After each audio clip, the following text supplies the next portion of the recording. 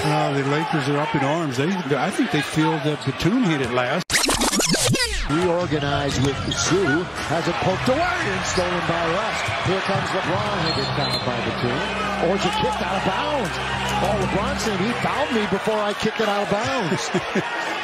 The Lakers are up in arms. I think they feel that Batum hit it last, but is that what it is? Regardless, for three from the perimeter. Jackson drive. Okay. Again, Reeves. The fans light up when they see that. Shot clock at 2. Look at the hustle by Reeves. Out of bounds. Maybe that'll get the Lakers going. The crowd's certainly into it after that. Starting with the errant pass in transition. James sends it back. But this is that opportunity that the Lakers have been waiting for. They've been really struggling since that second quarter. The Clippers to credit the Laker defense. Steal by Horton Tucker. James down the lane, missed the layup, thought he was pushed. Didn't get the call. Numbers on the other end. Doing defensively way too much. Westbrook drives, explodes. Nope. This is the lefty layup.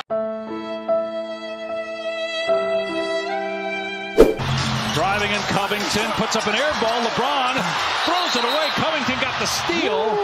And let's see what the call is here. Did Covington step out of bounds? Half-second difference between the game and shot clocks. Lakers down 1. Here comes the double. James gives it up. Anthony, deep three, short. Rainbow short, rebound Covington. Lakers have to foul, and they do with 2.2 remaining. But even if the free throws go and it's a 3-point lead, Lakers do not have a timeout to advance the ball. Let LeBron break to the corner. There it is. James falling away at 3, comes up short, and the Clippers get a huge